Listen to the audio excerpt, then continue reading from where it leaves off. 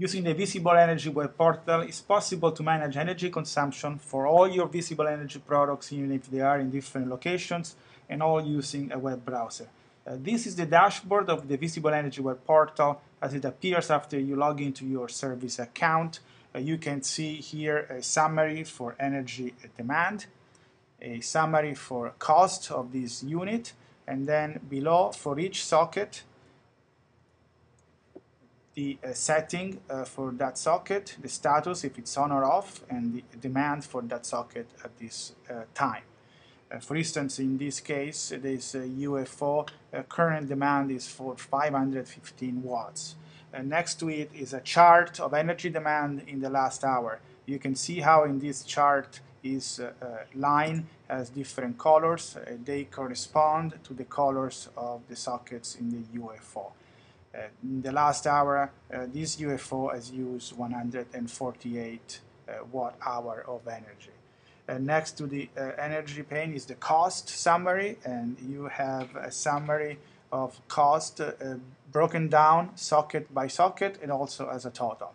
And here is the cost for today, yesterday, comparison between yesterday and today, as well as this week, last week, and comparison between last week and this week. Below is each socket name. This is a coffee machine. Role is neutral, there are no timers, and currently this socket is on. To turn it off, you just click on this button here. And this is the orange socket. It has no schedule and currently has 4 watts of demand. To change role, you can click on here and change into master, for instance. Or if you want to set a new timer, you can do so directly from here and defining a new time of the day to turn this socket on or off. For more details on energy demand, you get very detailed information on energy demand of each socket of this UFO, as information is acquired by the server every 5 minutes. This chart is a detailed energy demand socket by socket in the last 24 hours. You can get this information for the last week, and you can also do so for last month. Down below is the total energy consumption socket by socket for the period in the chart. So in this case, for the last month, coffee machine used 24 kilowatt hour, 0.57.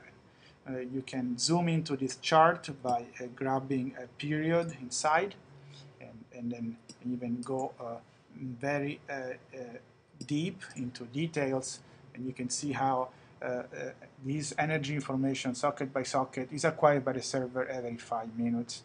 As for the last hour summary, energy charts in every line has a different color corresponding to the color of the socket in the UFO. This energy chart data can be exported into a comma-separated file. At every energy time range, you can export the 5-minute energy consumption for each socket in that time range. It's also possible to get more details regarding the cost of this UFO. And in particular, this is a comparison between cost of UFO between yesterday and today, broken down hour by hour. This is the cost of today and yesterday. And here below is the total cost for today of this UFO. It's been 34 cents, and it's been 3.86 cents more than yesterday.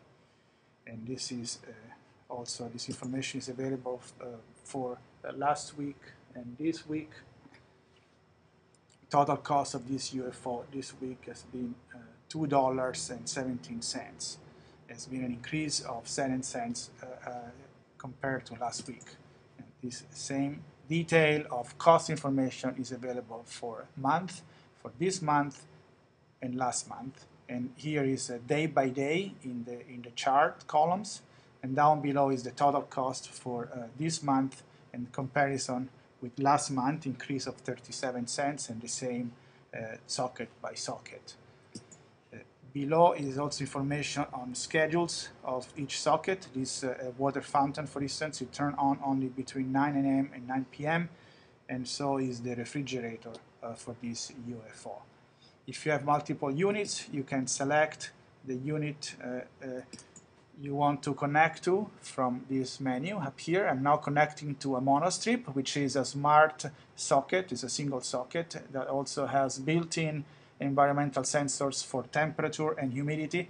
The last reading of these sensors were 70.6 Fahrenheit degree for temperature and 19.6% for relative humidity.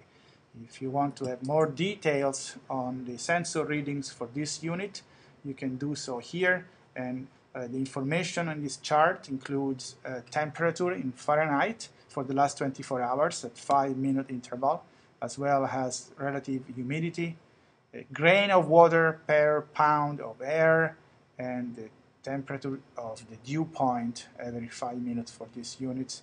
As for energy details, this information is also available for different time ranges.